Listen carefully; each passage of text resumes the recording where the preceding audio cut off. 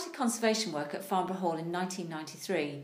In partnership with Natural England and our tenant farmer Bob Pick, we're investing almost £600,000 in this ambitious and exciting conservation plan to recreate the Grand Plan as it was intended in the 18th century and to preserve this very special landscape for our future generations. The park is considered a very rare and complete example of a ferme ornée, which is an ornamented farm, created in the 18th century by William Holbeach II. Many of the features on the earliest known plan of the estate, Linnell's Plan of 1772, survive and are still recognisable on the ground today.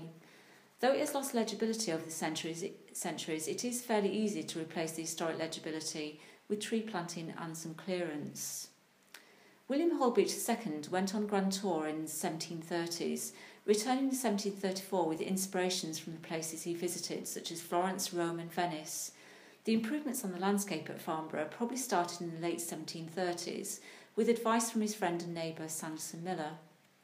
The centrepiece is a serpentine terrace, which was created as a carriageway from the hall to Mollington, so that William and Hugh, his brother, could meet each day.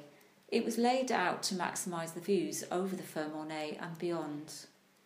But this isn't just about history, it's also about ecology and wildlife conservation and delivering significant environmental benefits. Sowlands Pool is the key area to start, as this is where we have full public access. Over the next couple of years we'll clear woodland understory, self-set trees and poor tree specimens to recreate the view from the west side of the hall and through the amphitheatre. We'll capitalise on the natural life cycle of trees. If the good trees are good, we'll keep them, but we'll not replant them in the future. The culverts at the end of the lake are also in need of reconstruction work, as these are very close to collapse, and these will be a priority in years 1 and 2.